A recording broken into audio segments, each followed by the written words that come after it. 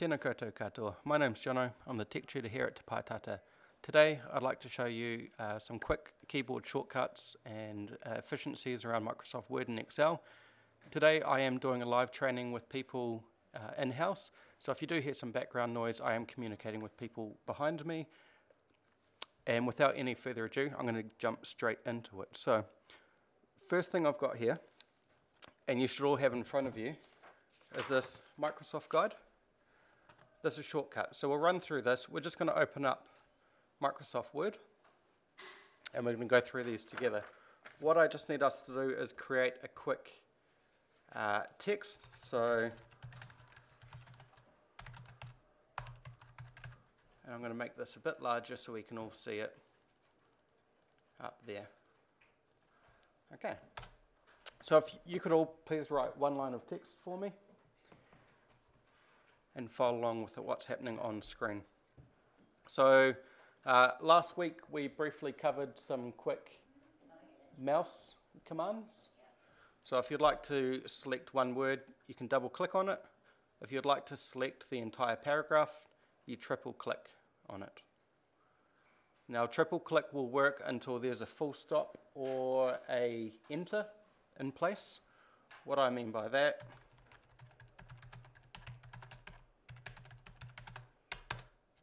is something like that, and when I triple click it will select the entire paragraph but not what's below it, okay, because there's an enter in place. So that's the quick mouse. We can double click one word, triple click an entire paragraph.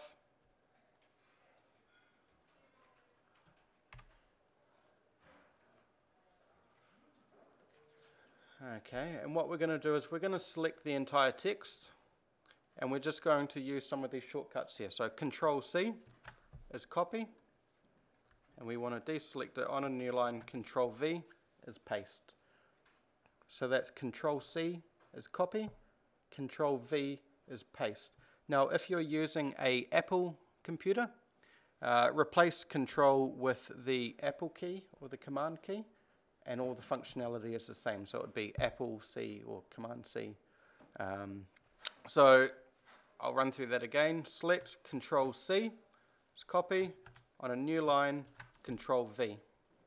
Now if you select it, Control C and Control V, you'll see that it hasn't entered a new thing because it's just overwritten the selected or highlighted text. Okay? And again, Control Z, which is one we're going to get into, is undo. So Control V is paste,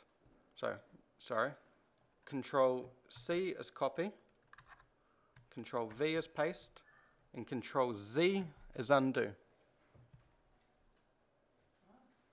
Okay? If you'd like to redo the text, it's Control Y. We'll redo the last action. Control Z is undo the last action. Some other things that we can also do, Control S is save the document. We don't need to do that.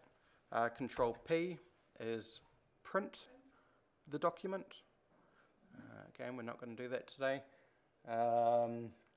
This is another cool one that we went through last week. Control F brings up the find or the navigation text. So if I'm looking for the word awesome, if I spell awesome correctly, might help. Okay, then it's found that text. Yeah. Now, this is true for any document, whether it be a PDF, a web page, an Excel file. If you're on a web page, which I'll bring one up. Oh, running a bit slow. And we do Control F here, so I'm just going to bring up a web page. Now if we want to find a piece of text, we can go Control F, a little box will pop up in the corner, and if I want to find the word book, then it's going to tell me that there's two instances of book on this page, and I can jump between the two. So book facilities, book your prepared space here. Okay, and that's true for all your programs within the computer. Okay, so we can Control F is that find function, really useful. And somebody mentioned last week Control A, which is select all. Now this will select the entire document, not a line, not a paragraph, but the entire document. Okay. Just some more commonly used ones. If you select some text, Control B will bold the text. Control I will put it in italics. Control U will underline it. Okay, and if you do Control U, it will undo that function, and no matter how many times you push it, alright, you can undo it all just by holding Control B, bold. Control B will unbold, Control I, italic, Control I, undo italics, underline, undo, underline.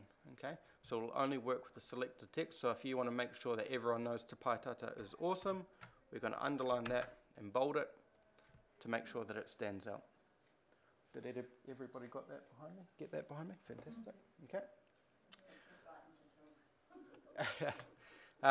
Another cool feature of this, and this only works in the desktop version, doesn't work on the online version. Some of the people in the room behind me are working online. That's okay. This particular function isn't going to work, but it will work when you go back to your office and use your own computer. Right? If I do an action, I want to make this bold. And then on this next one, I want to repeat the same action or perform the same action. I can just push F4, all right, and it will do the same thing, F4.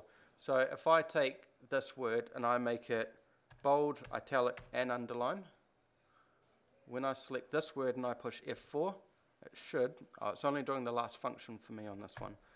In Excel, it will do all of them, which we'll get into soon. Okay, so the other quick keyboard shortcuts within Word, they also work the same way in Excel. Okay, so if we have some text here, okay, Control B will bold it, I, Control U, same with Control F, find the word text. Alright, it's going to, it's the only word in there, so it selected it, but if I go fish, cat, dog, okay, and I want it to find the word cat, and I go find next, it will take me straight to that cell. Again, if I want to find the word text, it will take me directly to that cell. If there's more than one instance of the word text, okay, I go find next, it will find the first one, find next, it will take me. If I go find all, then it should tell me down here where each of the word text is. Okay, very useful function, that one. I am racing a bit through this first bit because I am trying to capture it and keep it all in a short video. So if you're not keeping up behind me, I apologize. You will be able to access this on the video. And at the end of it, I'll run through it again just so everyone walks away today with a clear understanding of that. Okay. The very next and last thing that I want to show you guys with the keyboard is the Shift key. So if I hold Shift and push left and right, it will select something. So if I go there and I haven't quite got all the words that I want to highlight, I can hold Shift and just push across to the word that I want to use. Yeah.